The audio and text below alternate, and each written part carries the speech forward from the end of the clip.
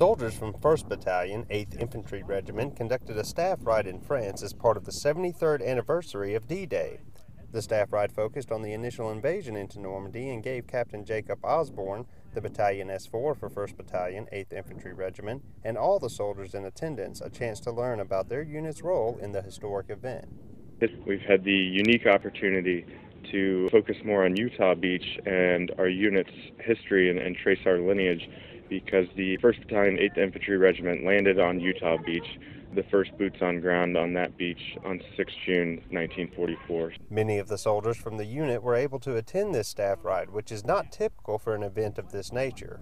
Generally, staff rides are more senior captains and above and senior NCOs. Our group here today, most of them are staff sergeants and below, so they got a very, very unique opportunity. And just seeing some of their faces and seeing that on young kids, just seeing the emotions on their face, it's very emotional. Definitely, you feel the goosebumps and get the chills.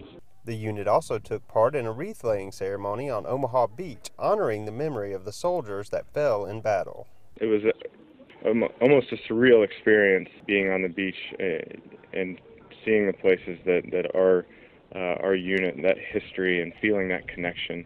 Because you really do, you feel that connection to those soldiers. 1st Battalion, 8th Infantry Regiment is currently deployed to Romania and Bulgaria in support of Operation Atlantic Resolve.